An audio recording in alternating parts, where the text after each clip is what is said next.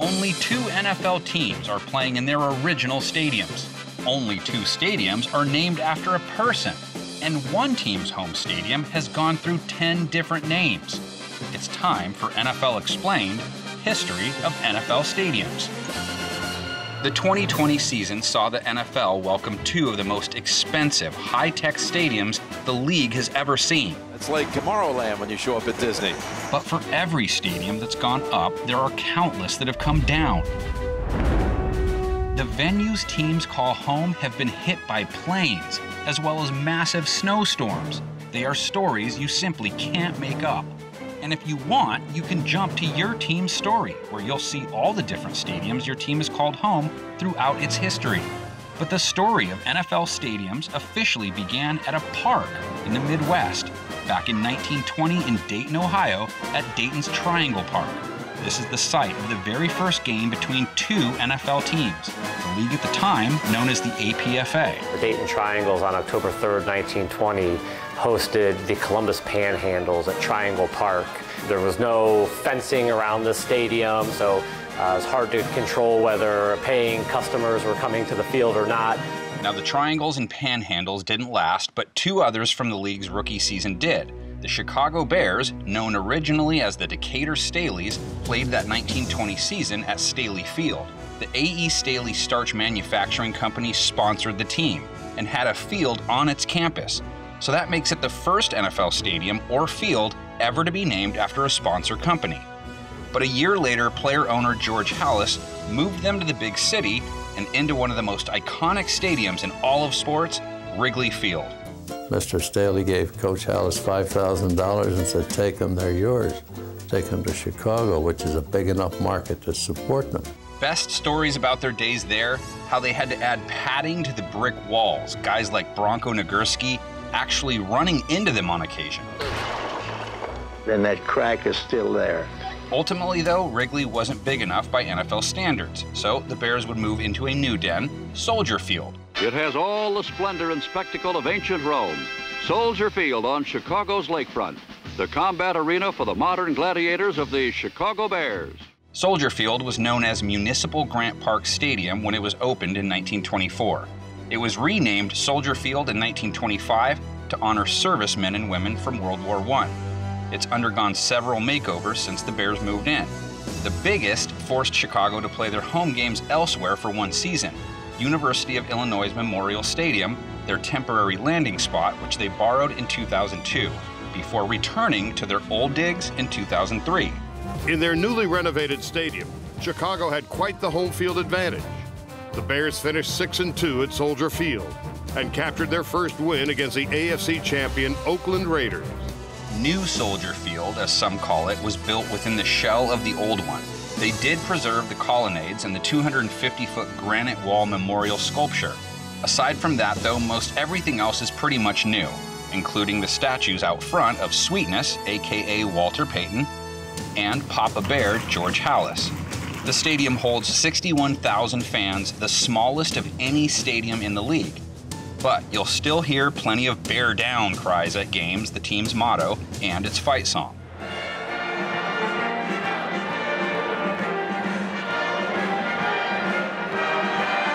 You're the pride and joy of Illinois, Chicago Bears, bear down, yeah!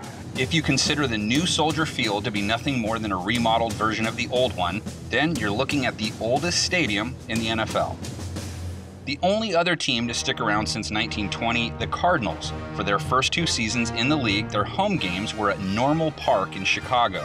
After that, it was off to Comiskey Park, where they would eventually win their first NFL championship.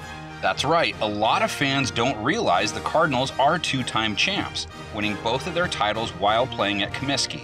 Their first in 1925, and then once more in 1947. The Chicago Cardinals, winners of the Western Division, meet the Philadelphia Eagles, Eastern title holders. And here's Charlie Trippi on a 75-yard run for a touchdown. Watch him go, and what a run, the longest of the game.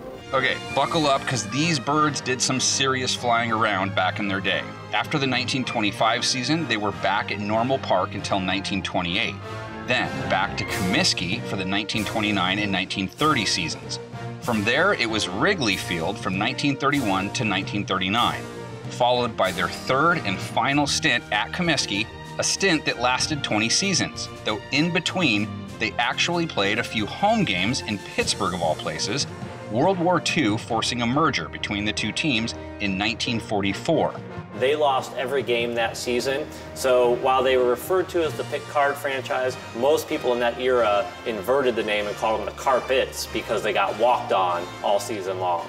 Fast forward to 1959, though, the Cardinals were again looking for a new home, the league hoping to move them to a new state, as they had become Chicago's other team. For the 1959 season, they split time between two spots, Soldier Field, where they played 4 games, and because the NFL had interest in putting a team in Minnesota, they played 2 games at Metropolitan Stadium, but at the end of the season, it was time for a major change of scenery. They were off to St. Louis, their new nest, Busch Stadium. The St. Louis Cardinals in dark shirts score first against the Giants as King Hill, number 12, hits number 44, John Crow, in the end zone. Busch Stadium, also known as Sportsman's Park, the Gridbirds as they were known, played there from 1960 to 1965. Along came 1966, and Busch Stadium was demolished. Busch Memorial Stadium, though, was ready for occupancy. Rising in gleaming splendor on the banks of the Mississippi, part of the new St. Louis, is the magnificent Civic Center Stadium, home of the football Cardinals for 1966. The Cardinals persuaded the city to build Busch Memorial in part by threatening to fly off to Atlanta. Big Red ended up playing there until 1988. That's when they headed out west to the desert, first going by the Phoenix Cardinals and playing in Sun Devil Stadium from 1988 to 2005. In week 2 for the first official NFL game in the Valley of the Sun, a sellout crowd welcomed the Cardinals and Monday Night Football to Sun Devil Stadium. The Cardinals spent 18 years at ASU Stadium, the longest any NFL team has ever played at a college venue. Finally, in 2006, it was time to move into State Farm Stadium, aka the Big Toaster. The Arizona Cardinals set a franchise record for single-season attendance. Our fans responded by selling out the stadium. Most of the games are sold out in about 6 minutes. The exterior, designed to resemble a barrel cactus, just look really hard. But what really makes the stadium unique was what you'll find on the inside. They built the first fully retractable field in North America. The grass playing field can be rolled outside to get sunlight and then rolled back in for games. They also have a memorial to Pat Tillman. That's a must-see. Now, most of Arizona's past homes have been demolished. Normal Park is long gone. Busch Stadium was taken down in 1966, the site now home to a Boys and Girls Club. Comiskey Park was demolished in 1991 and is now a parking lot, common transformation for a lot of old stadiums. And Busch Memorial was raised in 2005. They were going to implode it originally, but they had to use a good old-fashioned wrecking ball instead for fear of damaging a nearby subway system. In small towns throughout America, pro teams sprang up, prospered briefly, and died. But in one, the team survived. In Green Bay, Wisconsin. The Packers joined the league in 1921, kicking things off at Hagermeister Park, which they played at for their first 2 years in the league. The park was owned by Hagermeister Brewery, who weren't overly worried whether every fan paid to see them play. They would dub a journalist or somebody that had some affiliation with the team to walk around and pass the hat to collect money from the fans. To pay the players. But the stadium was torn down for a high school, so the Pack was on the move. Next stop, Bellevue Park. Bellevue Park was a small minor league baseball stadium, but they actually used the same lumber from Hagermeister to build it. After just 2 seasons there, the Packers were ready to move again, this time into City Stadium to begin the 1925 season. City Stadium is historic because it was the first stadium ever built specifically for the purposes of watching professional football. It was specifically built to house the Green Bay Packers. They would actually, there was a high school nearby, dress in the high school. The Packers played there for 28 years, but in between they played a few games around the state to try and attract more fans. They played 1 game at Borchard Field in 1933, and between 1934 and 1951, they played a number of games at Wisconsin State Fair Park. Their roadshow in 1952 saw them play a game at Marquette Stadium, and from 1953 to 1994, they made regular trips to play in Milwaukee County Stadium. All those, however, just appetizers for New City Stadium, which we all know today as Lambeau Field. Football is a way of life in Green Bay. There is never an empty seat in Lambeau Stadium. The only way anyone gets to see a game is by buying a season ticket. Goodness, I haven't missed a game in 15 years. The stadium wasn't named Lambeau until 1965, following the death of the team's original owner, Curly Lambeau.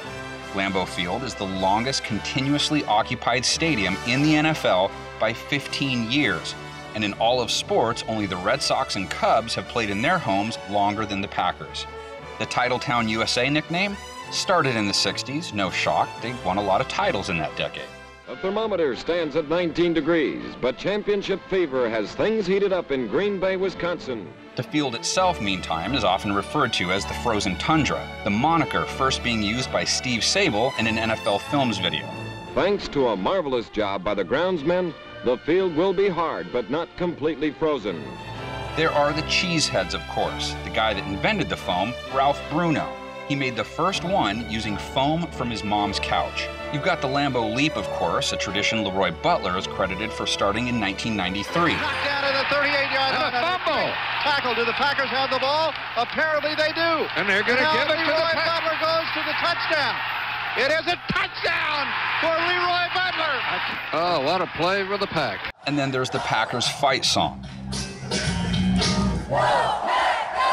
Or Go You Packers Go, as it was originally titled. It was first played at a Packers game in 1931 by the Lumberjacks and is the first fight song ever written for a professional football team. The next NFL club to come along that would stick, the New York Giants, who joined the league in 1925 using an iconic stadium in its own right, the Polo Grounds.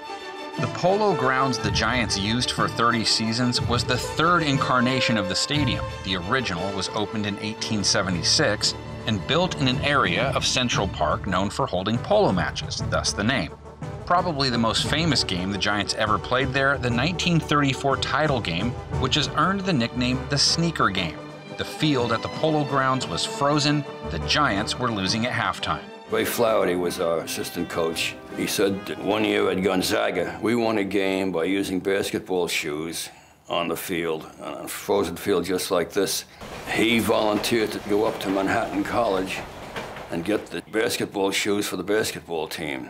The Bears spent the rest of the afternoon fruitlessly chasing the sneaker-clad Giants. As the 50s rolled around, the NFL was gaining popularity. The Giants needed more room, so they upgraded from one famous baseball stadium to another, moving into Yankee Stadium.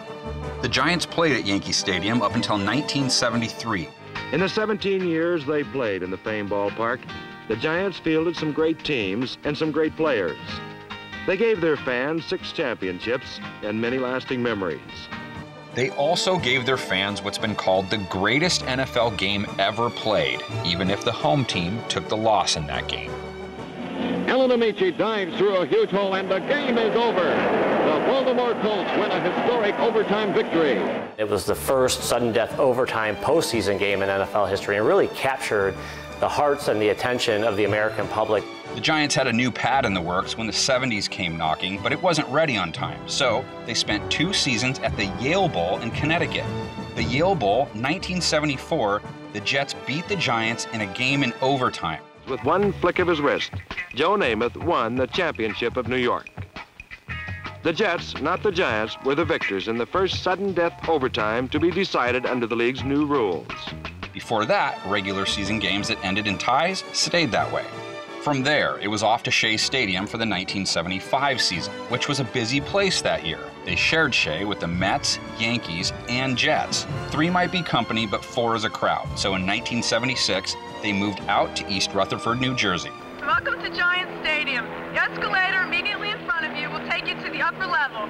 Please watch your step and enjoy the game.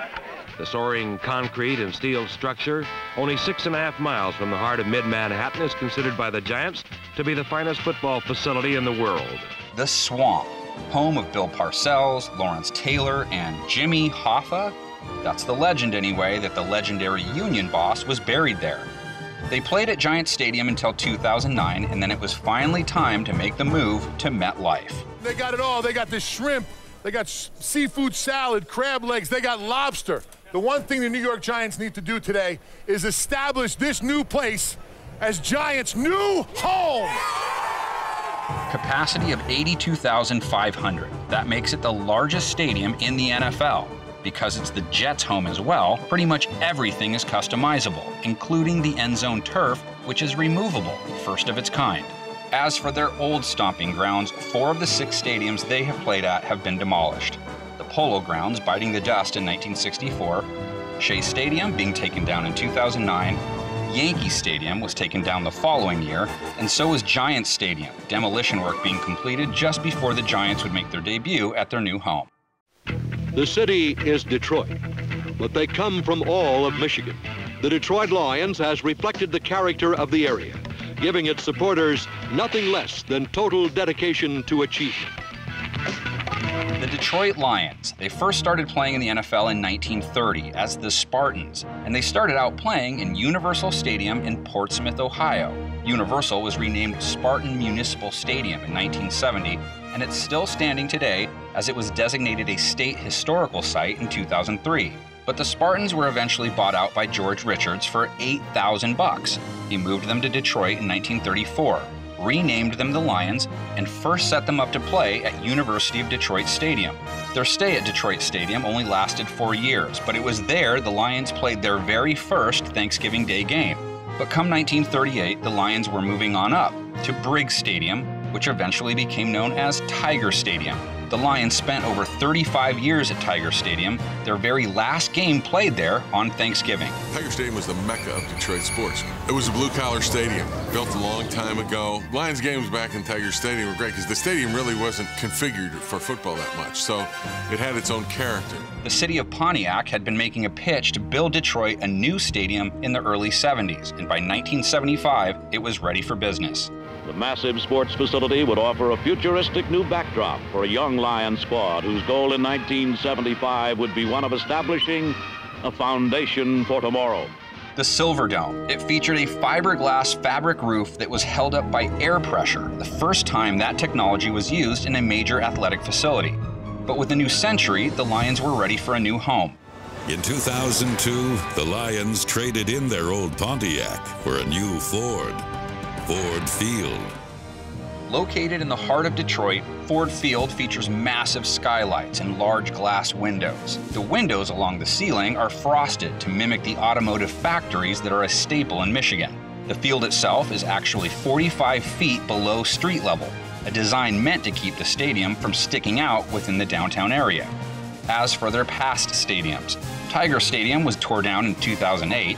The Silverdome was imploded in 2017 twice.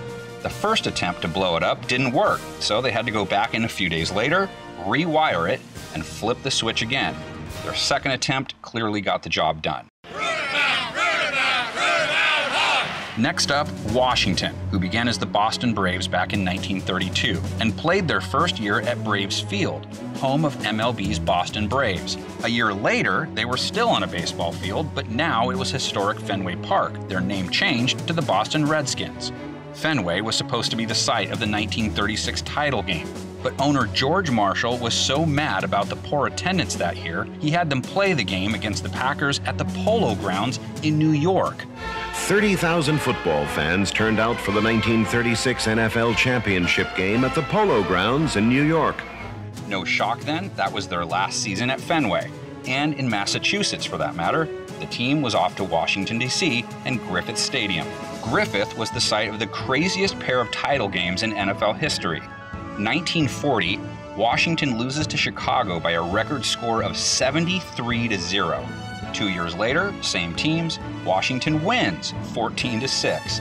Sammy Baugh, wearing his famed number 33, takes his time, selects his receiver, and pitches 38 yards to Moore, who takes it over his shoulder and the goal. As the 50s came to a close, though, Washington would settle into what was the first major sports complex built to accommodate both baseball and football. Fans who flock to D.C. Stadium always enjoy the pregame and the halftime pageantry, highlighted by a space-age Santa Claus. RFK Memorial Stadium was opened up with President John F. Kennedy in the stands. Now, at that time, the stadium was actually called District of Columbia Stadium, or DC Stadium. It wasn't renamed Robert F. Kennedy Memorial Stadium until 1969, as a way to honor the assassinated presidential candidate. As the 90s were coming to an end, owner Jack Kent Cooke completed a deal to move the team out of DC, taking them to Landover, Maryland. Jack Kent Cooke Stadium, eventually renamed FedEx Field. The final whistle has sounded in Robert F. Kennedy Stadium. The end of an era is a time not only for nostalgia, but for prophecy. The place still has a marching band, which was the oldest in the league, formed back in 1937. There's the Hogettes, of course, the loyalist of loyal fans who dress up in dresses and pig faces, a tradition they started in the 80s as a nod to the team's offensive line. The name got so big that restaurants would call us and say, we'll pick up the tab. 1 year after Washington joined the league, they were followed by the Philadelphia Eagles, who first played their games at the Baker Bowl. The Baker Bowl was yet another baseball field and was known by locals as the Cigar Box or sometimes the Bandbox. Now, in those early years, the Eagles also played some random home games at Temple Stadium, Point Stadium, Laidley Field, and War Memorial Stadium too. None, though, were permanent. But overall, they played 3 seasons at the Baker Bowl before making their next jump, which saw them land at Philadelphia Municipal Stadium. Municipal Stadium was eventually renamed JFK Stadium decades later. The Eagles were long gone by then, though. They only stuck around for 4 seasons. They needed more room, or more seats to be precise, so they moved into one of the most unique stadiums in NFL history, Shibe Park. Here we are out at Shibe Park, and we weren't kidding when we said that it was really snowing. It's almost game time, and off comes the huge tarpaulin. Even the players lend a hand. 1948, the Eagles win their first NFL title at Shibe in a blinding snowstorm. The structure itself, French Renaissance. No way most people would guess it was a sports complex from out front, but it was. The MLB played there as well as the Eagles, who stayed there for almost 20 seasons, though they went back to Municipal Stadium for the 1941 season. And in 1943, it was the Eagles who had to merge with the Steelers due to World War II roster impacts. They went by the Steagles, splitting their home games between Shibe Park and Forbes Field. The Eagles stayed at Shibe, eventually renamed Connie Mack Stadium, until 1958. And from there, it was off to Franklin Field, another stadium Philly was crowned champion in. Tommy McDonald got the Eagles on the board in the second quarter. Scored a lot of touchdowns in the pros, but I think that will be the one that really will stick with me because I got it in there.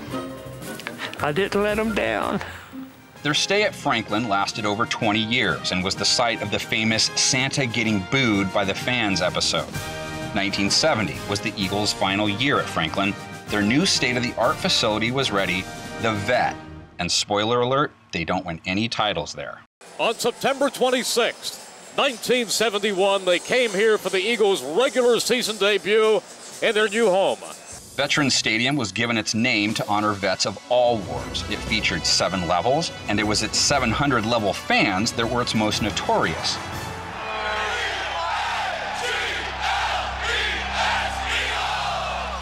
These guys are crazy, man. They want to fight all the time.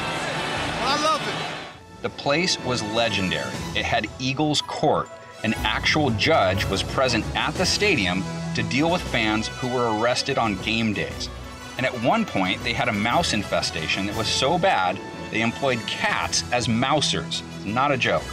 The Eagles' occupancy of the Vet lasted until 2002, making the move to the Link in 2003. In a Monday night debut of their new stadium, the team from the city known for its fighting spirit called on a sacred South Philly icon for inspiration. Sylvester Stallone, Rocky. You know, when you think Philadelphia, you have to think Rocky. What an appropriate time to bring out Stallone. What to know about Lincoln Financial Field? First, be very wary if you're going dressed in an opposing team's jersey. They may have won a Super Bowl, but that has not softened the Eagles faithful. More importantly, make sure you learn the words to the Eagles fight song, Fly, Eagles, Fly.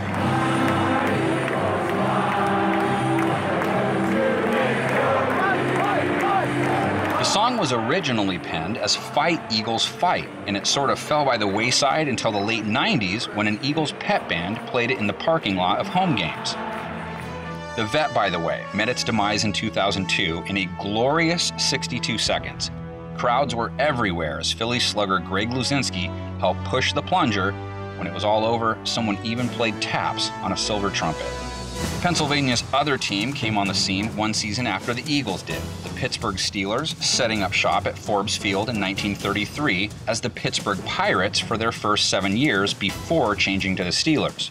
Forbes Field is ready for football as the Pittsburgh fans flock to see their Steelers tackle the St. Louis Cardinals. Each team is looking for its second victory of the season. Forbes Field was named after the street it was on, which was named after John Forbes, a British general of all things. The Steelers, unlike most other new teams, actually lasted in their first home stadium, playing there for over 30 seasons out of the gate. Again, the Steelers were part of 2 mergers in the 40s, playing some home games in 43 at Shibe Park as the Steagles, and some home games at Comiskey in 1944 as Card Pit. They also played a few home games at the University of Pittsburgh, starting in 1958, which eventually became their next permanent home. They played there for 11 seasons. By 1970, though, the city's replacement for Forbes Field was ready. The Steelers were headed to Three Rivers Stadium. The year before, Pittsburgh had won only 2 things: a football game and the right to the #1 draft choice. Three Rivers is where the Steelers' dynasty was born, and it was the stadium where the Immaculate Reception happened. Last chance for the Steelers, and his pass is broken up by Tatum. Tipped off! Franco Harris has it! And he's over! Whoa! Three Rivers also is where Steelers fans first broke out the Terrible Towel, debuting in 1975. But Three Rivers' time was up at the turn of the century. NFL teams were no longer content sharing venues with baseball teams, so they finally moved out on their own to Heinz Field. The Steelers carried their championship tradition to a new home in 2001, Heinz Field. We're in our house, and right now, no one's going to take it away from us. The first event ever held at Heinz Field, ironically nicknamed the Mustard Palace, was not a Steelers game. It was an NSYNC concert. But they didn't write Renegade, Styx did. And you need to know that song because they play it every game and the fans love it. The other reason to pay attention to the scoreboard, anytime the Steelers score, touchdown, the giant ketchup bottles tip, a celebration ESPN deemed one of the top 10 in football. You also need to check out the Immaculate Reception Monument, as well as the Art Rooney statue located outside of Gate A. All of Pittsburgh's former parks are gone. Forbes Field was demolished back in 1971. Pitt Stadium fell by the wayside in 1999, and it was Three Rivers' turn to go in 2001. Talk about efficiency, too. It took just 19 seconds to reduce it to rubble. Okay, the Rams are up next, and they have given the Cardinals a run for their money as the NFL's Nomad Kings. They came onto the NFL scene in 1937 in Cleveland, splitting their home contest between Municipal Stadium and League Park. In 1938, they were still bouncing around, still playing at League Park, but also playing 2 of their home games at Shaw Stadium. Shaw Stadium, built for high school games. Imagine an NFL team today using a high school stadium for its home games. Anyway, the Rams were back at Municipal Stadium 1 year later. They stuck there for 3 seasons, their second time through though, but then it was back to League Park. The Rams' stay at League Park was interrupted by World War II. The team suspended operations in 1943, but it culminated in 1945 with a league title. King Winter takes over for the Pro Football Championship playoff at icy Cleveland Stadium. Cleveland's ace Bob Waterfield takes to the air, hits Jim Benton on the 12-yard line, and he goes over to give Cleveland an 8-7 lead as the crowd tries to keep from freezing. So it was finally time to hang some pictures on the wall and get settled in, right? Wrong. Not only did they not stay at League Park, they didn't even stick around in Cleveland, bolting for the sunny skies of Los Angeles and LA Memorial Coliseum. We started getting tremendous crowds. We would fill that Coliseum half the time, depending on the opponent. It was newspaper talk, Hollywood Rams. They automatically associated it with Hollywood. It was undeserving because that puts a connotation that you're kind of candy asses. LA Coliseum is a National Historic Landmark. named in honor of LA veterans of World War I. It has that huge Olympic torch, which was added in 1930, specifically because it would host the Olympics in 1932. The Coliseum is also the site of the very first Super Bowl in 1967. In the Los Angeles Coliseum, the Packers met the Kansas City Chiefs of the AFL with pro football's World Championship at stake. The Rams' first stint at the Coliseum ran from 1946 to 1979, and then they were on the move once again, this time headed south to Anaheim Stadium. And here we go. The first game played here in the Rams' new home. Drew Hill from his own 2-yard line to the 15. And breaking away. Murray missed him. He got away from Freedy. Touchdown! What a way to start the year. The Rams played at the Big A until 1994. Then it was time to pack up and head back east, this time settling down in St. Louis, Missouri. Now, when the 1995 season was kicking off, the dome that was being built for the Rams wasn't ready, so they had to play their first game at Bush Memorial Stadium. But no worries, it was nothing more than a delay.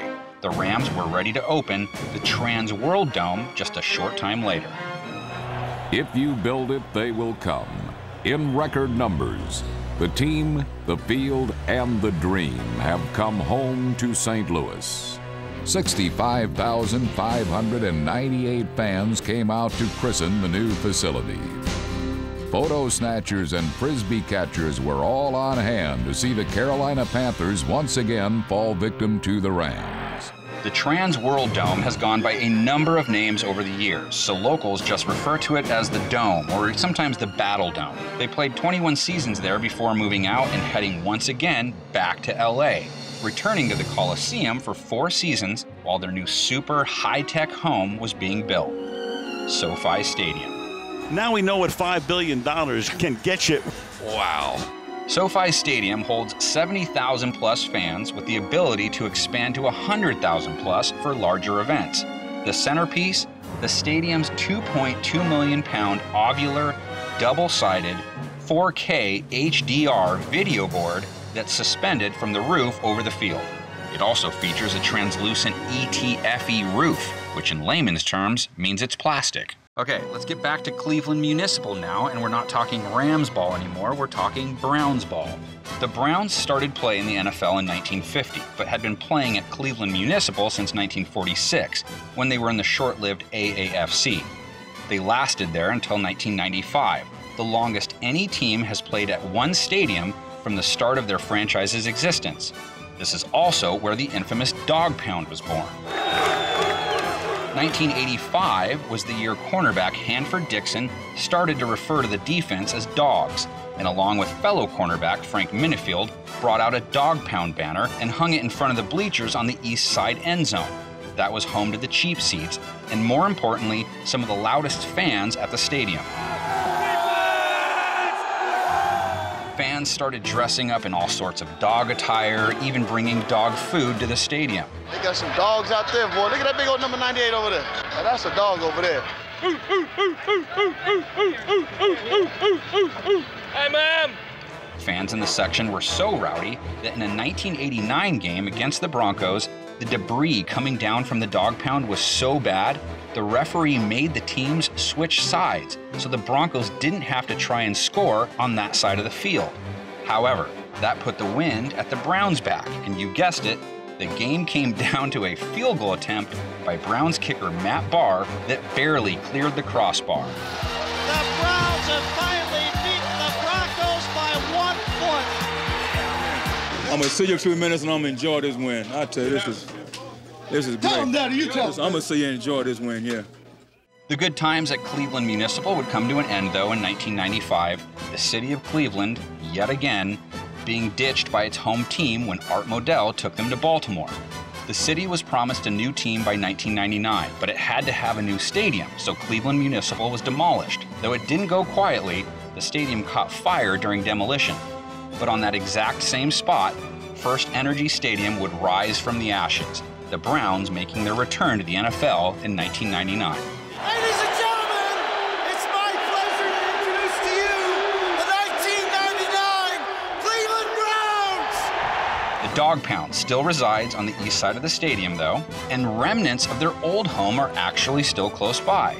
15,000 tons of debris from the demolition of Cleveland Municipal were dumped into Lake Erie to create artificial reefs. As of 2019, though, it is the only stadium in the league not to host a playoff game of any kind. The Falcons, Lions, and Jets all had at least a Super Bowl played at their venues. The 49ers were another team that jumped from the AAFC to the NFL in 1950, and when they did, they were playing at Kezar Stadium. Kezar wasn't just home to the 49ers and eventually the Raiders, it was also home of the Scorpio Killer, the infamous villain from the movie Dirty Harry. Anyway, the 49ers played there for over 2 decades. When the 70s rolled around, the Niners were ready to move into a bigger and more accessible stadium, so they moved to Candlestick Park. With new abilities over land came relative adjustments through the air. Wide receiver Gene Washington became a superstar. And in the new physical environment of Candlestick Park, he had his best day against the Patriots. The stadium name, it was built on Candlestick Point, which in turn was named after candlestick birds that inhabited the area. It holds the distinction as the last place the Beatles would ever play a concert in 1966. In football terms, it was also where the 49ers dynasty came to life. They played 8 NFC championship games there, the first coming in 1981, and it featured what many say is the greatest play in NFL history. Montana rolling out the right, looking toward the end zone, throwing under pressure, throws his pass, caught by Clark! Clark got a touchdown! Dwight Clark has it! It's a touchdown for the 49ers! While the 49ers played at Candlestick until 2014, they did play one home game at Stanford Stadium in 1989. The Loma Prieta earthquake forced the Niners to host the New England Patriots at the College Stadium. They did also play there for Super Bowl 19, though technically it wasn't their home stadium, but still, it's the only venue to date where the host region saw its team win. Super Bowl 19 is in the record book, and Bill Walsh is being carried off on the shoulders of his players. Move ahead to 2014, and it was time for the 49ers to do what all NFL teams were doing, move out on their own. So it was time to say hello to Levi's Stadium. Tonight, the NFL comes to Silicon Valley as the San Francisco 49ers open their brand new home on Sunday Night Football. Nicknamed Home of the Faithful, Levi's Stadium makes the 49ers the team that plays the furthest from the city they're identified by. It's located in Santa Clara, which is 40 miles from San Francisco. They've got the Catch statues that were unveiled following Dwight Clark's death in 2018. And then there's the rooftop farm.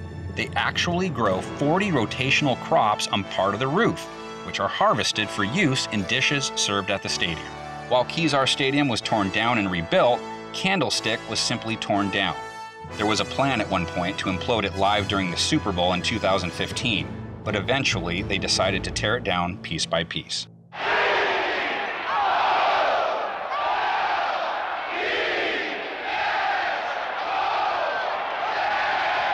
The Baltimore Colts joined the NFL in 1953 and spent their first 3 decades in the NFL playing at Memorial Stadium in Baltimore, Maryland. National Football League Championship on the line at Baltimore. Favorites are the hometown Colts, out to become the 4th team in league history to win 2 straight playoff titles. Memorial Stadium was known by many names. It went by Baltimore Stadium, Venable Stadium. It was changed to Babe Ruth Stadium for a bit in the wake of Ruth's death, being he was a Baltimore native. And then there were the nicknames, the Old Gray Lady of 33rd Street, and maybe the greatest nickname any stadium has ever had, the world's largest outdoor insane asylum, a moniker earned due to how passionate, and some would say a little crazy, its fans were.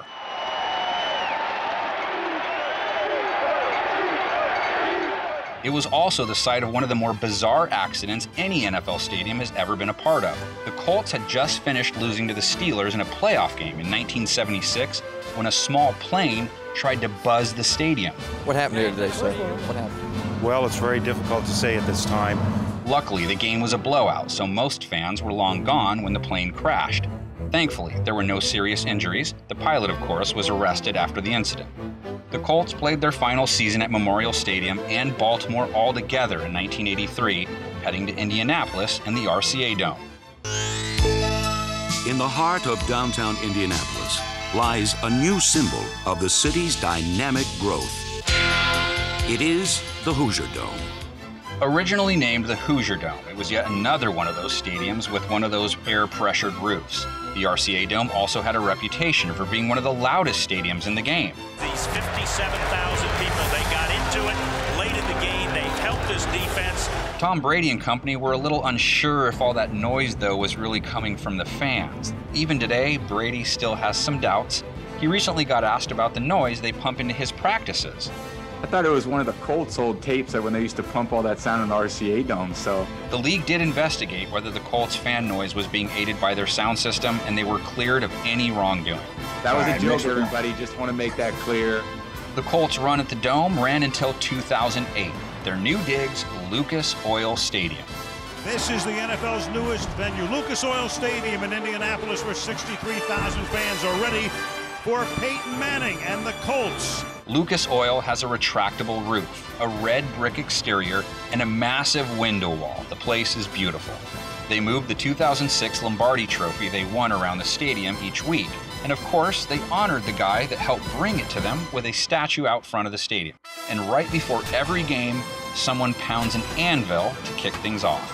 As to their former residences, both were reduced to rubble, Memorial Stadium being torn down in 2001 and the RCA Dome meeting its demise via implosion in 2008.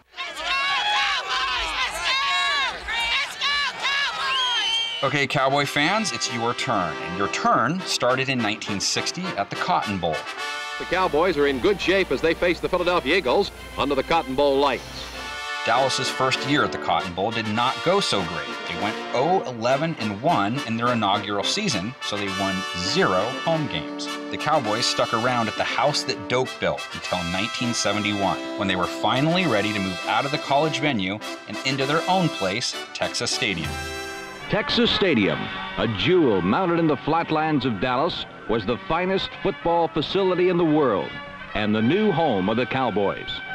Texas Stadium was best known for the giant hole in its roof, though that design wasn't part of the original plan. It was supposed to be a retractable dome, but they realized that the roof structure could not support a retractable dome on that stadium. Plus, according to Cowboys fans, the hole allowed God to watch his favorite team play on Sundays. That hole also created unique playing conditions. Anyone who ever watched a Cowboys home game on TV remembers it. There were all these crazy shadows on the field that made it tough on the players at times and for the television cameras. Texas Stadium was home to the boys from 1971 to 2008, but like most stadiums, it had become old and outdated. So the Cowboys made the jump to Jerry World. September 20th, 2009 was one of the finest Sundays in the storied history of the Dallas Cowboys, when Cowboys Stadium threw open its doors. Cowboys Stadium, since renamed AT&T Stadium, finished what Texas Stadium started, being built with a fully retractable roof. First stadium ever built with a construction cost surpassing $1 billion. It's famous for its massive video board hung in the middle of the stadium that's actually gotten in on the action a few times. It's only a 33-yard punt. Take a look at this. There's the ball. Does it touch the bottom of the board? I think it does. The video board even made it into the Guinness Book of World Records as being the largest HD video display in the world. That scoreboard is 7 stories high.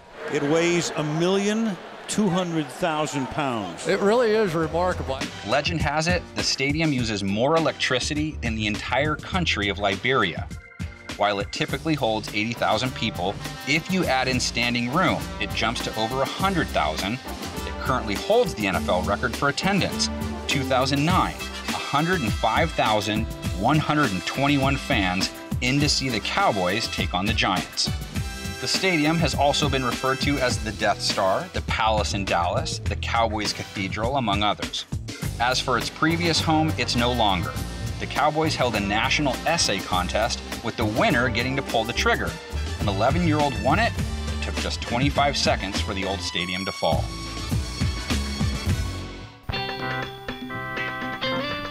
The team of tomorrow in the National Football League is the Buffalo Bills.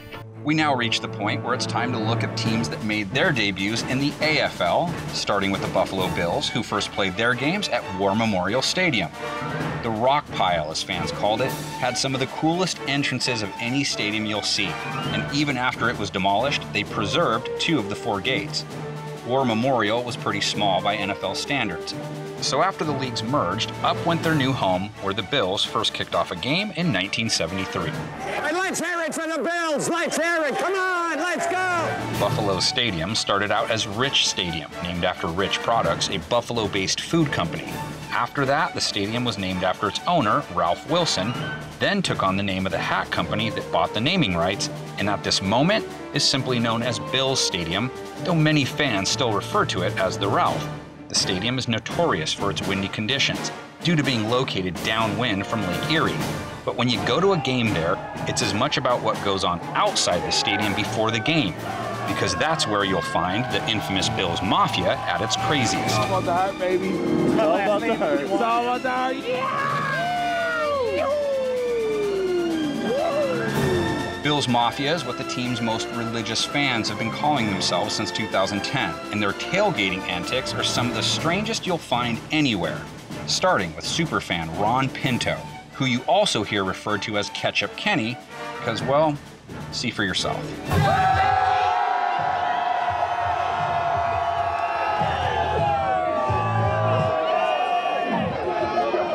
And the last thing you need to know about Bills Stadium is it might be haunted.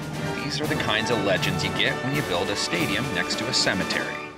Let's head west now to the Rockies, home of the Denver Broncos, whose first home was Denver University's Hilltop Stadium. They had to play a few games there while more seats were being added to their permanent home, Bears Stadium.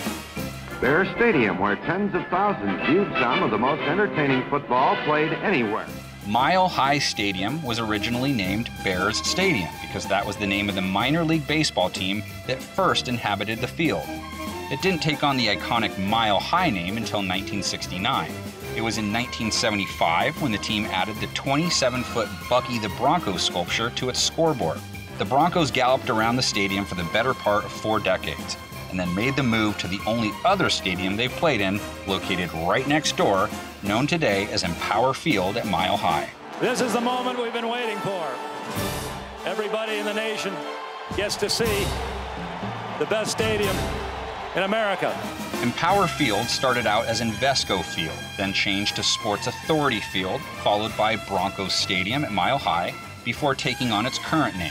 Anyway, the basics for Mile High, of course there's the altitude, which makes it tough on opposing players who aren't used to the thin air, but makes it amazing if you're a kicker. For the all-time mark from 64, Matt Prater's kick is good! History is made! Matt Prater's 64-yarder, an NFL record, was made in Denver.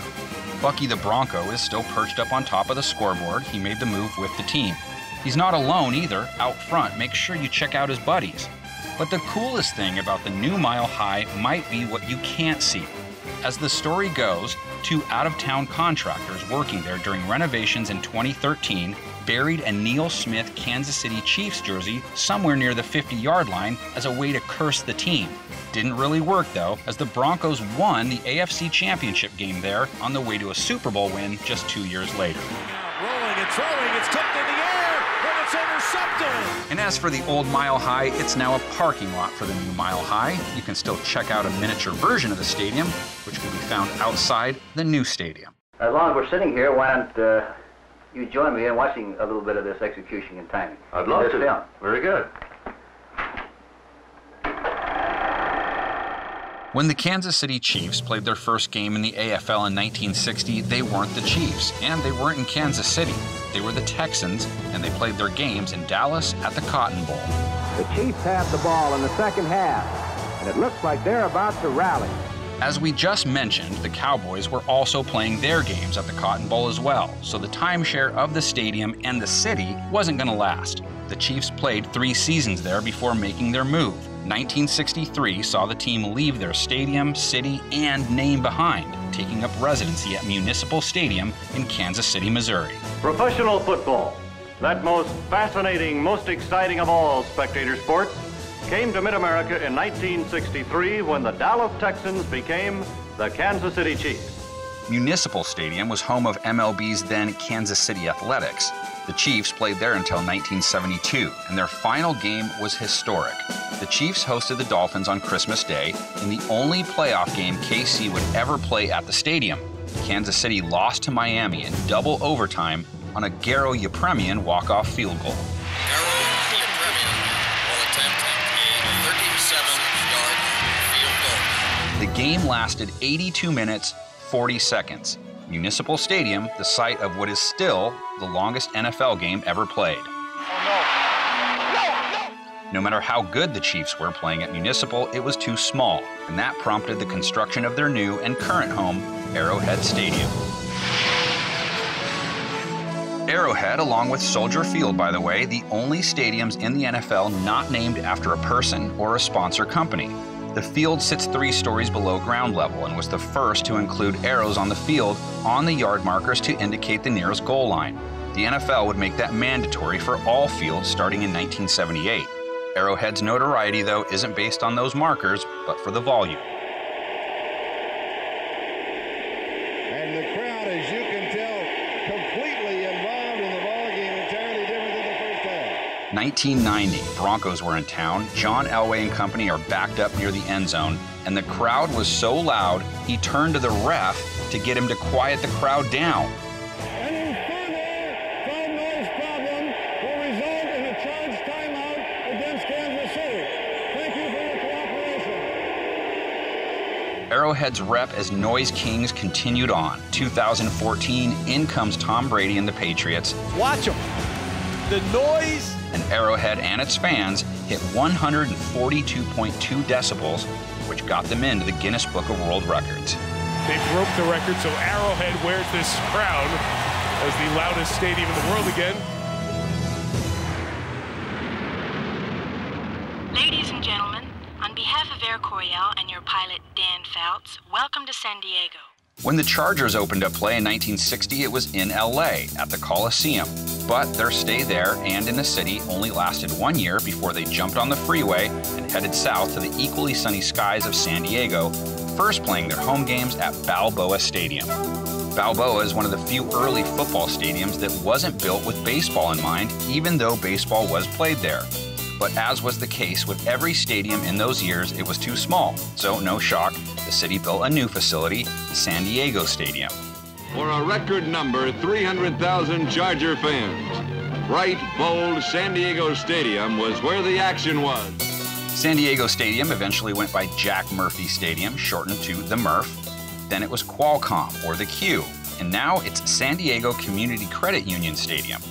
In 1978, they installed a brand new scoreboard, the first full-colored outdoor scoreboard ever built. The Chargers' San Diego home is the only stadium to ever host both the World Series and the Super Bowl in the same year, a feat that took place in 1998. The Chargers' stay in San Diego came to an end in 2016, ownership making the decision to move back to LA, their temporary home, the StubHub Center. It's the Chargers' first home game of 2017 and their first regular season home game in LA since 1960. Man, even though they weren't going to play there long, seeing a game at the StubHub Center, now known as Dignity Health Sports Park, was like going back in time. It was built for soccer, so it only holds 27,000 fans, meaning no matter where you're sitting, you have a great view of the field. Touchdown, Antonio Gates! But it was never supposed to last. The Chargers, like the Rams, just waiting for SoFi to be completed. The Chargers about to make their debut at their new home.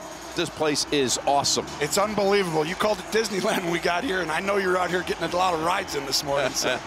Staying in California, but again rewinding to 1960. We're talking Raiders, and we are back at Kezar Stadium.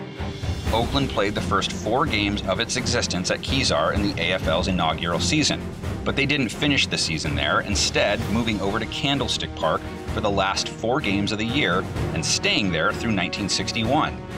Plans to build the Oakland Coliseum were underway, but it wouldn't be ready until 1966, and the Raiders were an Oakland team, not a San Francisco team. So, a temporary stadium was built back in Oakland. Starting in 1962, they played at Frank Ewell Field. Frank Eula Field was named after an undertaker in Oakland. And it adds to everything else that was going on at that time in the American Football League, because everybody was trying to bury them. There's no question about it. They just kept coming back to life. But after 6 seasons in existence, the Raiders were finally ready to move to a permanent home. The Oakland Coliseum was ready to go. 1966 was a remarkable year for the Oakland Raiders. It was the year the Raiders moved at long last into their magnificent new home, the Oakland Alameda County Coliseum. The Coliseum's field is 21 feet below sea level. The Raiders played there from 1966 to 1981, though there was that one game they had to use Berkeley's Memorial Stadium in 1973. The Miami Dolphins, led by coach Don Shula, were out to break a record by winning 19 straight games. A scheduling conflict with the A's forced the move, so fans at the College Stadium got to see the Raiders beat the Dolphins 12-7, which snapped Miami's 18-game winning streak at the time. But you know the story. Al Davis packed up his team and headed south for Los Angeles, trading one Coliseum for another in 1982. Davis, though, would eventually tire of the conditions at LA's Coliseum, no different than he did with Oakland's. That's why it shocked so many people when he went back north in 1995, going right back to the stadium they were in when they left in '81. The Oakland Coliseum went through a number of name changes in their second stint there, but the name it became known for, specifically the southern section of the stadium, is none other than the Black Hole. Pain, baby! It's about pain! Dressing up isn't the only thing Raiders fans are known for. They've got their Just Win Baby rally cry, coined by Davis himself. Just win, baby! And there's their pregame tradition of honoring their late owner, the lighting of the Al Davis Memorial Torch, first lit by Raiders legend John Madden in 2011. The fire that burns brightest in the organization is the will to win. That torch was packed in the moving van for their new home, too. The Raiders' most recent move, taking them to Las Vegas. The 188th different National Football League venue. $1.9 billion, 10 levels, clear roof, the largest 3D printed object in the world, huge retractable curtain-like windows facing the Las Vegas Strip, roll-in natural grass just like the Cardinal Stadium, black exterior of course, and the torch, even bigger, 93 feet tall. J-E-T-S, Jets, Jets, Jets! What? Let's head back east now. The Jets, known as the Titans of New York in 1960, started off playing their games at the Polo Grounds. The worst damn place I ever saw. It had been run down. They didn't clean it up or anything. Made me sick just to go out on the field. The Jets played at the Polo Grounds until 1964. They hold the distinction as being the last team to ever play at the stadium. Their game against the Bills on December 14, 1963, the stadium's final curtain call. The Jets' next stop, Shea Stadium. The Titans ready for a new change of scenery and a new name. The largest opening day crowd in AFL history, 53,000 strong, swells Shea Stadium in New York City. When we opened Shea Stadium, the World's Fair was still going on. The New York World's Fair has been visited by 51 million people. There was so much traffic, people abandoned their cars on the Grand Central Parkway. Shea Stadium is the main reason the team changed its name to the Jets. Goodbye, New York! Don't give up, New York! It was located in the middle of New York's two biggest airports. The team, though, got tired of taking a back seat to the Mets' schedule, so they took off to the Meadowlands. Bill Kenny drops straight back the pass. Wallace knocked away for rolls into the end zone. Touchdown, New York Jets! Their official residency at Giants Stadium began in 1984, though they first played there as the home team in some games starting in 1977. The Jets played 2 games a year at the Meadowlands as sort of renters before finally moving in permanently. It was at Giants Stadium that Fireman Ed found his persona. As Fireman Ed gets the Jet fans fired up. The Jets' most famous fans started showing up to games there in 1986. Because the stadium has 2 teams playing at it, it ended up surpassing Wrigley Field in 2003 as the stadium to host the most NFL games ever. In 2010, though, the Giants and Jets both moved across the parking lot into MetLife Stadium, originally called New Meadowlands Stadium. and you're going to feel it and hear it and see it all in high definition as the Jets and the Ravens from the new Meadowlands Stadium. Aside from the different colors present when the Jets are the host team, there's also those jets, or sometimes helicopters, which do flyovers before each game. And there's also their chant, which we've all heard before, but just for good measure, let's hear it again, Jets fans.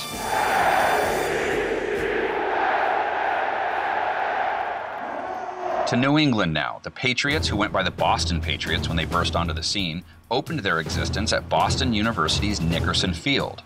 The season opened on a warm, pleasant night just a stone's throw from the hallowed halls of Harvard University.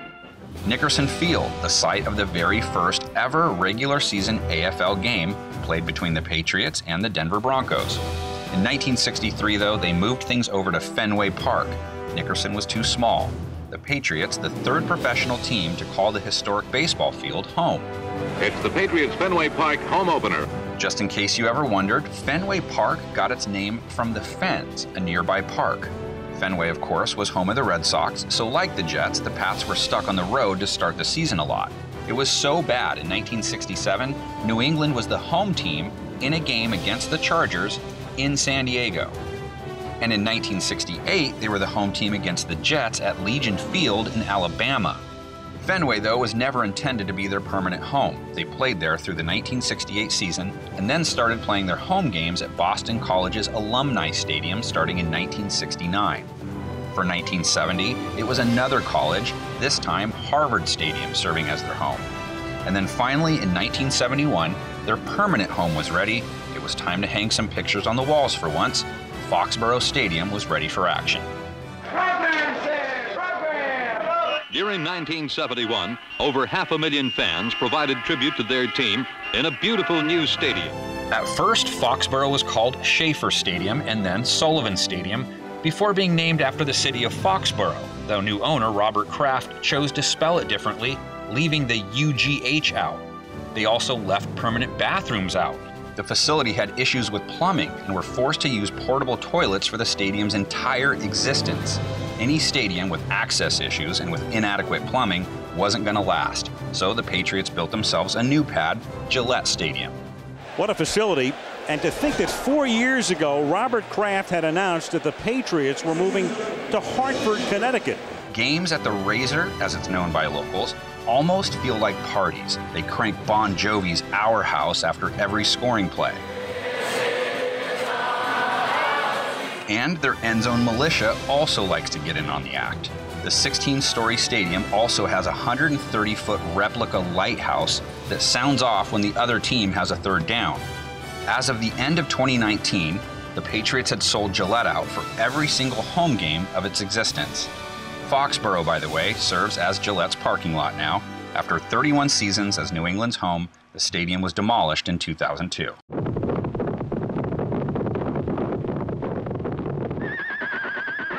The final original founding member of the AFL, the Houston Oilers, who of course today are known as the Tennessee Titans. The Oilers' first stadium, University of Houston's Jeppesen Stadium. Jeppesen Stadium, or Robertson Stadium, was another multi-purpose stadium originally built in 1904. It was the site of the very first AFL championship game won by the Oilers. Their stay there was brief, though, hopping from one college campus to another after 5 seasons. Next up was the much bigger Rice Stadium. The Oilers' stay at Rice was even shorter than their stay at Jeppesen, though. They only played at Rice for 3 seasons. The team's owner, Bud Adams, struck a deal that would put his young team in the record books. The Oilers, the first professional football team to have a home with a roof. The Oilers moved to Houston's famous Astrodome. The fans showed instant approval by tripling season ticket sales from 10,000 to 30,000 in a startling 2 months period. Oilers Chiefs, September of 1968, the Astrodome. First time an AFL or NFL team hosted a game inside at a stadium that was their permanent home.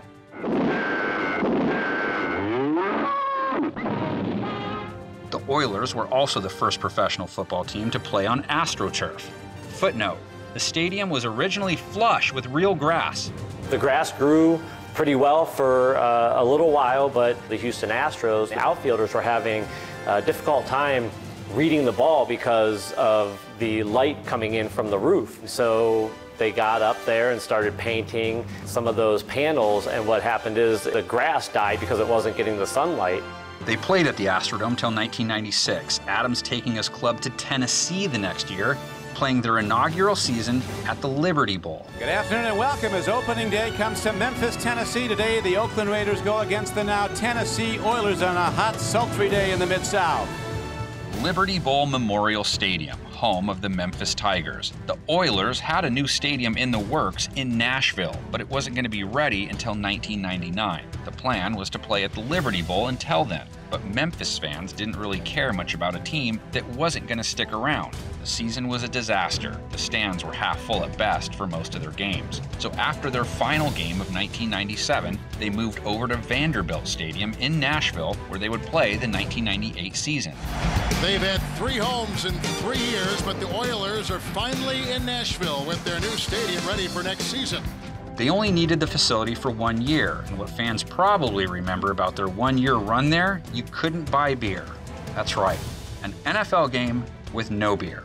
In 1999, the Oilers were no more. They had made the switch to the Titans, and they were finally ready to move into their permanent Tennessee home, Adelphia Coliseum. And welcome, everyone, to Adelphia Coliseum here in Nashville, Tennessee, for the first ever game of the Tennessee Titans. The Titans won their first 13 games at Adelphia, an NFL record for consecutive wins at a new stadium since the merger in 1970. The name of the stadium was changed to the Coliseum, an LP Field, before taking up its most recent moniker, Nissan Stadium. You'll hear plenty of "Tighten up" from fans there. And there's also the 12th Titan tradition. A former player or celebrity comes out and plants a large sword at the 50-yard line before kickoff of each game. The NFL had wanted a team back in Minnesota for years and finally got their wish when the Vikings began play in Metropolitan Stadium. Now, thanks to the folks who make Grain Belt beer, you're going to see some highlights from the Vikings' first year in the National Football League. The Vikings and MLB's Twins both began playing at the old Met there back in 1961. The Vikings stayed there for 20 seasons. After that, they moved into another Met, but this one had a roof. The Minnesota Vikings were moving indoors to the Metrodome. Live from the Hubert H. Humphrey Metrodome in Minneapolis, the Minnesota Vikings and the Tampa Bay Buccaneers. The 1982 NFL season, the 63rd in the National Football League, is underway. The Dome, or the Thunderdome as it was commonly called, was another dome stadium to use one of those fiberglass air-pressured roofs, which would end up being part of its undoing. But before we get to that, check this out. Remember Tony Dorsett's Monday Night Football 99-yard run? Stays in bounds. Can you believe that? And how about Antonio Cromartie taking a missed field goal back 109 yards? 10-5 touchdown. Then there was this Bernard Berrien 99-yard TD reception. And the former Bear will go 99 yards for a touchdown. Oh, and let's not forget Cordarrelle Patterson's 109-yard kickoff return. He can't get him, and all the way for a touchdown. The Metrodome, home to the longest TD run and TD pass in NFL history, both tied for first for what that's worth, and the 2 longest plays, period. Crazy, right? But back to that roof. 2010, a huge storm hit the area and the whole roof ended up collapsing. The Vikings had 2 home games left. The first was moved to Detroit. The Vikings were the home team while playing the Giants at Lions Ford Field. Woo! Vikings, baby! We're bear hunting tonight. For their last home game, they were back in state, playing the Bears at TCF Bank Stadium, where the Minnesota Gophers play. By the time they left the Dome, they dealt with 5 roof collapses. The Vikings would play their final game there in 2013. They had a new place in the works, but it wasn't going to be ready until 2014 or 15 for that matter, so the Vikings continued borrowing TCF. But by 2016, US Bank Stadium was ready to open its doors, and these were some special doors they were opening. What a buzz in downtown Minneapolis, Minnesota tonight as US Bank Stadium opens its doors to its first regular season game. At 40,000 tons, 55 feet wide, and 95 feet high, US Bank's massive glass pivoting doors are the largest of its kind in the world. It was the first NFL stadium to feature a translucent roof. Outside the stadium, there's a giant Viking ship to make sure you know whose house you're visiting. Inside the stadium, each game is kicked off with someone blowing their famous gala horn. You'll hear the horn throughout the game, along with plenty of Skol chants, fans yelling it as they clap their hands over their heads, a nice loud drum keeping the beat. And feel free to dress up like a Viking. Game day garb is strongly encouraged at the new Star of the North. What a very Games of Thronesy nickname, right? But appropriate for a stadium full of fans wearing Helga hats and carrying fake swords. Both the Vikings' previous permanent homes are gone, by the way. The old Metropolitan Stadium was demolished in 1985, and the Metrodome met its demise in 2014. 42 explosive charges were set off at once to begin the deconstruction process. It took 4,910 truckloads to clear it all out when it was all said and done. Georgia, another state the NFL had been eyeballing for some time. The Falcons, the franchise to make its nest in the South, starting off at Atlanta Stadium. Most everybody knows Atlanta is a growing city. We have a new stadium. The stands are completely full at every game. They bring people in from all out over the Southeast. I've been to one Atlanta Falcon football game, and I would have loved to go to the other ones, but I couldn't get a ticket. It was known early on as the Miracle on Capitol Avenue because of the role it played in landing both the Falcons and the Braves. The Falcons flew the coop after the 1991 season, heading over to the Georgia Dome. The skyline of Atlanta got a new addition in 1992. And to inaugurate the Georgia Dome, the Atlanta Falcons had a full house. We will light this place up. First play, maybe. Chris Miller will throw on first down. Deep down the near sideline. Michael Haynes is there. He's got it at the 30, at the 20. He could go. Touchdown, Falcons! The Falcons' new home, complete with a roof, a Teflon-coated fiberglass roof. Though other than a minor issue from a rainstorm, it didn't cause too many problems. The Georgia Dome was the place to host big events for a while. No other stadium has ever hosted the Olympics, the Final Four, and the Super Bowl, which it did twice. The Falcons themselves sent the Dome out in style, too. The 2016 NFC Championship game, the final game ever played at the Georgia Dome. Has some room and a touchdown. The fans into it here in Atlanta. Final game of the Georgia Dome. When the NFL calendar flipped to 2017, Atlanta was ready to start enjoying the comforts of their newly built Mercedes-Benz Stadium. It's opening night at the NFL's newest facility, Mercedes-Benz Stadium in Atlanta, as the Green Bay Packers take the field, all set to face the Falcons on Sunday Night Football. Mercedes-Benz went up 83 feet away from the old dome. It was built with a retractable roof. Takes about 8 minutes to open or shut it. They also built a massive 73,000-pound Falcon out front that at over 4 stories tall makes him the biggest bird in the world. Inside, you'll find another biggest in the world when you look up at their 360-degree Halo HD video display, a first of its kind. Be ready to have fans yell "Rise Up" at you or "In Brotherhood," both well-known Atlanta mottos that echo throughout the building on game days. And of course, you might have heard about their cheap eats. Owner Arthur Blank wanting the price of his concession stands to be the cheapest of any major sports venue. If you go looking for Atlanta's old residences, you won't find either.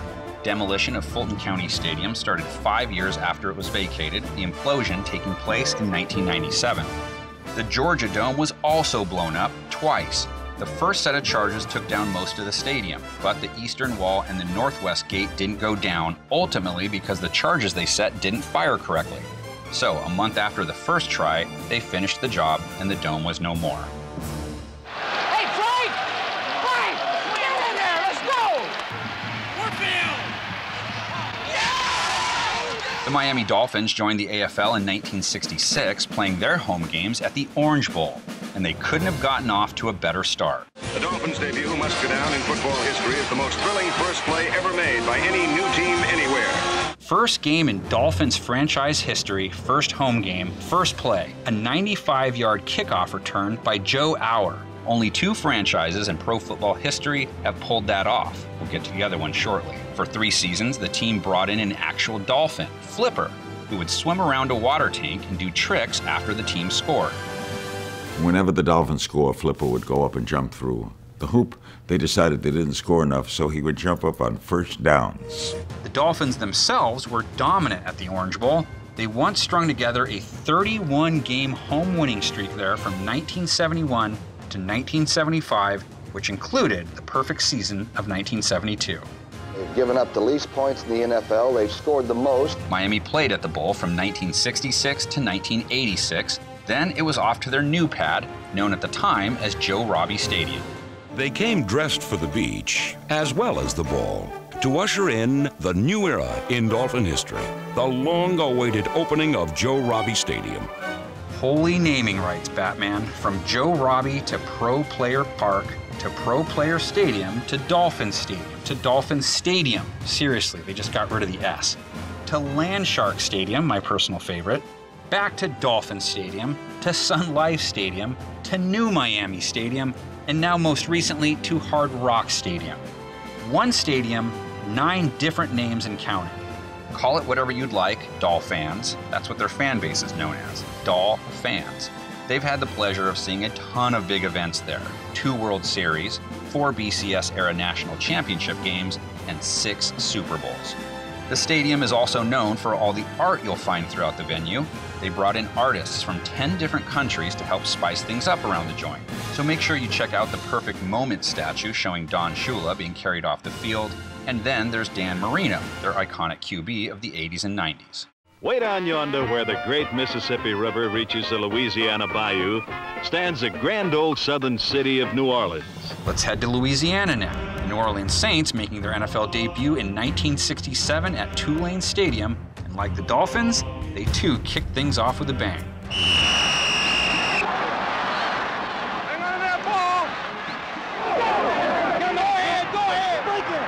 John Gilliam opened the Saints' tenure at Tulane Stadium by taking the opening kickoff to the house 94 yards. The college stadium was so well regarded in those early years, it was the host site for Super Bowls 4, 6, and 9. Though 9 was supposed to be held at the Superdome, but it wasn't ready in time. It was, however, ready in 1975, so after 8 seasons at the college venue, it was time to move indoors. Now, of course, we've got the fantastic Superdome, which without a doubt is the very finest in all the sports. Even from a distance, fans of all ages marvel at the space-age splendor of the Louisiana Superdome. Mercedes-Benz Superdome, which at the moment I'm reading this is on the way out as a name, the naming rights up for bid. But no matter what you call it, it's the largest fixed dome structure in the world. As well known as it is for Saints football, it also famously became a safe haven for people displaced by Hurricane Katrina in 2005. But that also meant the Saints had to borrow some nearby homes. They played 4 games at Tiger Stadium, 3 games at the Alamo Dome. The next week, the team returned to their home away from home, where the community of San Antonio welcomed the Saints as if they were their own. And 1 game at Giants Stadium, where they played the visiting Giants. Heads is the coin. It is tails. New Orleans will receive control. The Superdome, though, has hosted its fair share of Super Bowls, an NFL record 7 of them. Welcome to Super Bowl 12. I'm Pat Summerall with Tom Brookshire. And, well, as you can see, the Superdome is stuffed. The most recent, the Harbaugh Bowl, the Ravens edging San Francisco in Super Bowl 47, which of course featured a little electrical problem. Half the power in New Orleans Stadium, the Superdome here, is out. But as for games with the Saints as hosts, be ready for a lot of costumes. The Big Easy Mafia, as they're known in some circles, love to get done up for games. And they love their team chant. Who Dat was actually a fight song that started in the 60s, though it wasn't originally written for the Saints. It was for a high school team. But a couple word tweaks here and there, and the rest is history. It's become so popular, it's led many in their fan base to adopt the nickname of Who Dat Nation.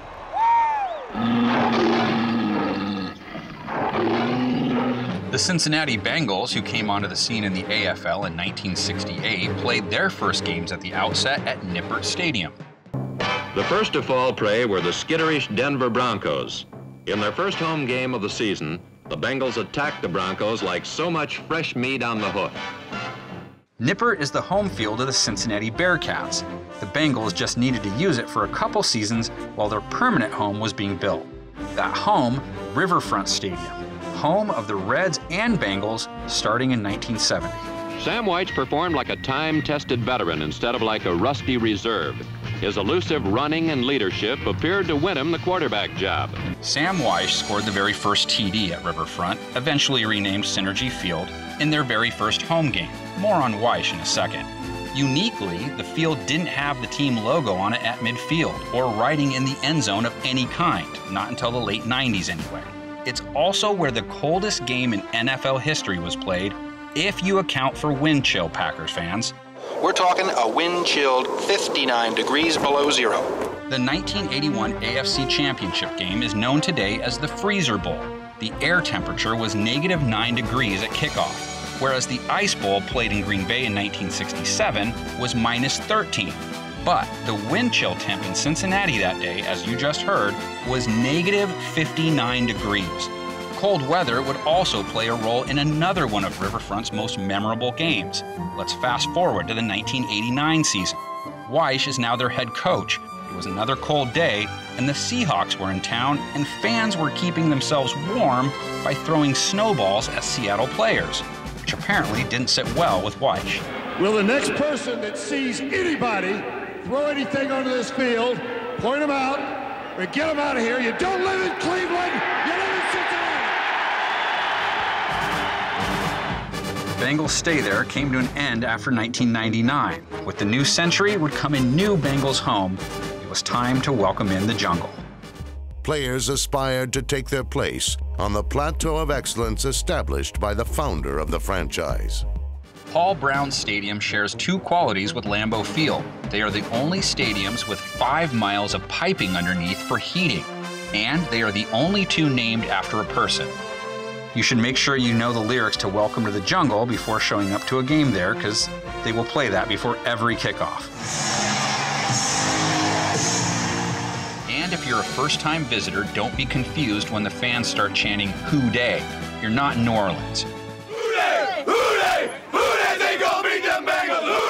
While Who Dat is the Saints mantra, Who Dey is Cincy's, and because it sounds so similar, there have been some debates over who came up with it first. The Bengals seem to be able to trace theirs back to 1980. Saints fans, though, even if it was first a high school song, say theirs is at least a decade older. Riverfront, by the way, imploded in 2002. The most challenging part, the new Great American Ballpark, was about 24 feet away, complete with hundreds of floor-to-ceiling windows, but they said not a single window was even cracked by Riverfront's demolition. Go Seahawks! Go Seahawks! Off to the northwest now, the Seattle Seahawks jumping on board in 1976 and breaking onto the scene in one of the loudest stadiums the game has ever seen. Number 81, John McMakin. The King County Multi-Purpose Domed Stadium, aka the Kingdom. It didn't just house the Hawks and Mariners. The NBA's Supersonics also called it home, making it the only stadium to permanently house an NFL, MLB, and NBA team. It was considered one of the OG loud stadiums, if you will. Has taken over the Kingdom. It began here in Seattle, the University of Washington, and they do it, I guess, basically to perfection. They're quite proud of it. In fact, this is where the 12s were born. The 12s are what Seahawks fans call themselves, the number 12 actually being retired by the team in 1984. Part of the reason the 12s sounded so loud was they had a roof to work with, but as we've seen, roofs can cause issues. In 1994, during baseball season, some ceiling tiles had become waterlogged from too much pressure washing, and they collapsed. It forced the Seahawks to play their first 3 games of the season at Husky Stadium, which they would again use later. But their residency at the Kingdom overall lasted over 20 seasons. The Seahawks got a new stadium approved as the year 2000 approached, but it wasn't going to be ready until 2002, and it was going to be built right where the Kingdom was located. So they went back to crashing on the couch of the Huskies for 2 seasons. But in 2002, Seahawks Stadium was ready, and so were its fans, who were as loud as ever. Seahawks Stadium has gone through a couple name changes, Quest Field and now CenturyLink Field, but what it's truly known for is its volume knob. As the offense having a tough time hearing because of the noise from the 12th man. It's called the 12th people, whatever it's called. And boy, I tell you, They're on fire. It has been in the Guinness Book of World Records twice for being the loudest stadium, though Arrowhead has since reclaimed that title. CenturyLink Field was built to be loud. The unique truss design helps trap all the noise made by the fans. The 12s once helped cause 11 false starts in a single game back in 2005. False start offense number 66. That's 9 false starts. The 12 flag also has become a CenturyLink Field tradition, the flag being raised before each game by a celebrity or former player.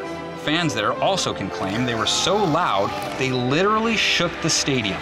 Marshawn Lynch's famous run against the Saints in 2011 was dubbed Beastquake because the shaking of the stadium ended up registering with the Pacific Northwest Seismic Network. What a run! Marshawn Lynch for the touchdown!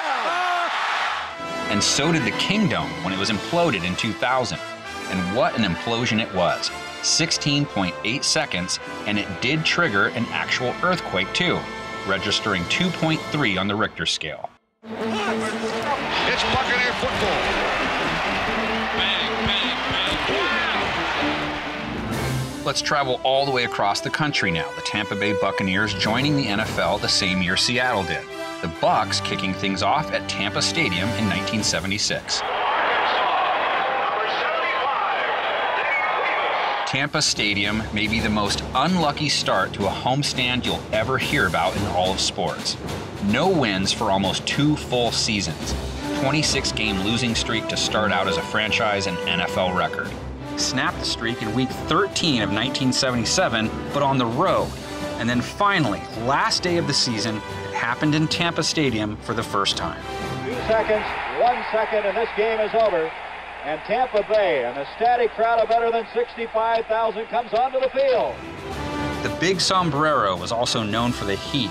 Mix tons of concrete, aluminum benches, zero cover, and Florida's infamous heat and humidity, and you get some pretty miserable conditions. 2 Super Bowls, though, were played there along the way, 18 and 25. No good. Wide right.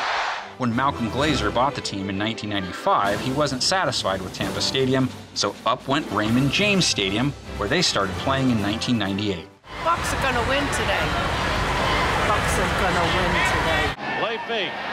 And Dilfer has a wide open, great catch by Dave Moore, and he's going to dive in for the touchdown. The Ray J, named after Raymond James Financial, is one of the most unique stadiums in the NFL. Not only do fans dress up like pirates, but the stadium's centerpiece is a massive pirate ship, complete with cannons.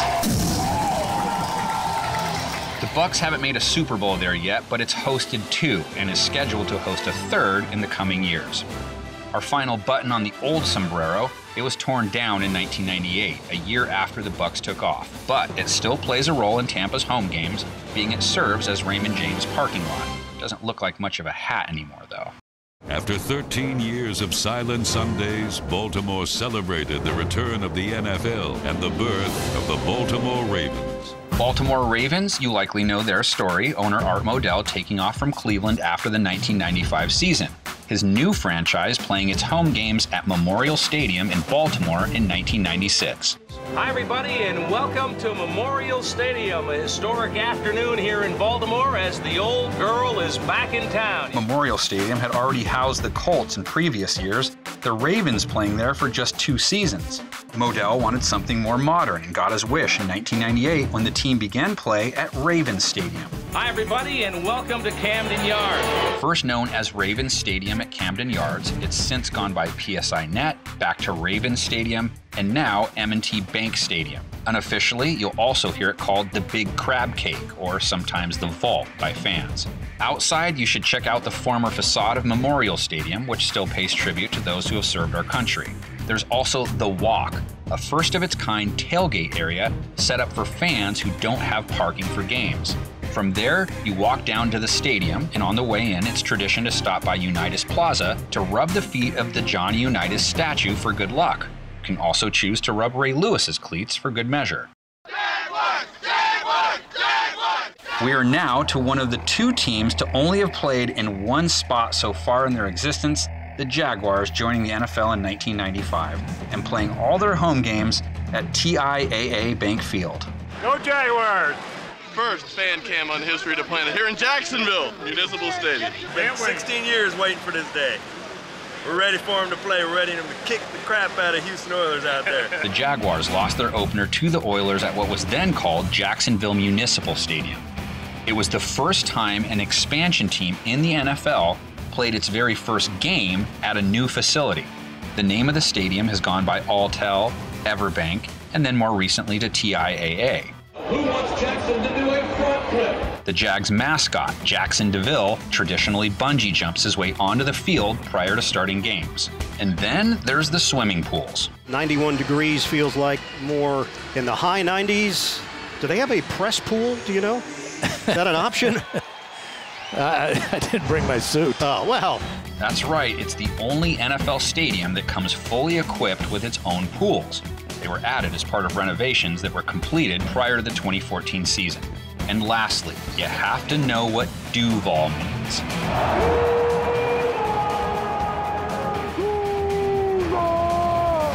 It's not only that a celebrity or former player kicks off every game by yelling it, it's what Jags fans yell all day long at their home field.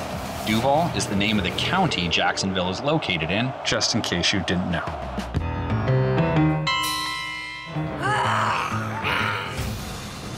Same year the Jags hit the scene, the Panthers did as well, but their new stadium wasn't ready right out of the gate, so they had to spend a year at Clemson Stadium.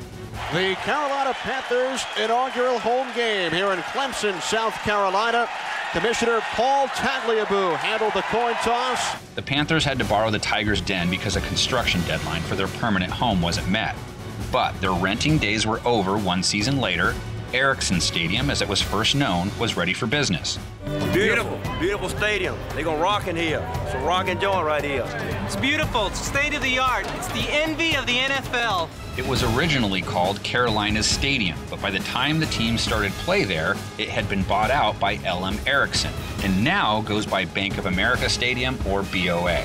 The exterior of the stadium is characterized by 3 sets of huge arches, which frame the main entrances, which include these huge light domes and massive panther statues. The team says the statues, named Indomitable Spirit, are the largest bronze sculptures ever commissioned in the U.S. Inside, games usually are preceded by someone, a celeb type or former player, pounding on a huge drum, which leads to fans chanting, "Keep pounding," the team's motto.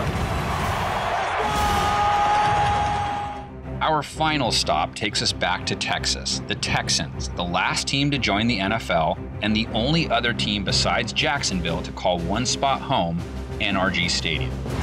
They have waited for this moment since 1996 for their team to take the field. NRG was originally called Reliance Stadium. It was the very first NFL stadium with a retractable roof, which takes about 7 minutes to open or close. They have a section in the stands called the Bullpen, which is made up of the most die-hard Texans fans. They try and get everyone going with back-and-forth chants of Houston, Texans, as well as shouting out the players' last names when they're introduced. They love their music in NRG too. The list of songs that play throughout games is too long to cover, but God Bless Texas and Deep in the Heart of Texas are staples on their playlist. NRG has 2 Super Bowls under its belt, both Patriots wins. They beat Carolina there in Super Bowl 38. Looks good! And then came back against the Falcons for that OT win in Super Bowl 51. But there you have it. In total, 186 stadiums have been home to an NFL team in its first 100 years in existence, and now, 1 year into its 101st season, they're already at 188. And do us a favor, make this the ultimate stadiums fan forum. Share your favorite stadium experiences and memories in the comments section, because after all, they wouldn't exist without you. Happy stadiums, everyone.